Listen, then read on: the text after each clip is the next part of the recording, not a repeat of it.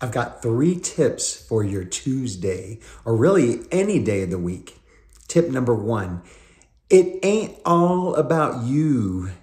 If you really want to have an effect on other people, express an interest in them, find out about their lives, find out about what makes them tick. Tip number 2, smile. I see so many people who walk around like this all the time. They're angry about something, they're taking it out on everybody else. Well, sometimes you just need to smile, and sometimes your heart will follow that. And then tip number 3, learn to listen. And you listen with your ears and your eyes.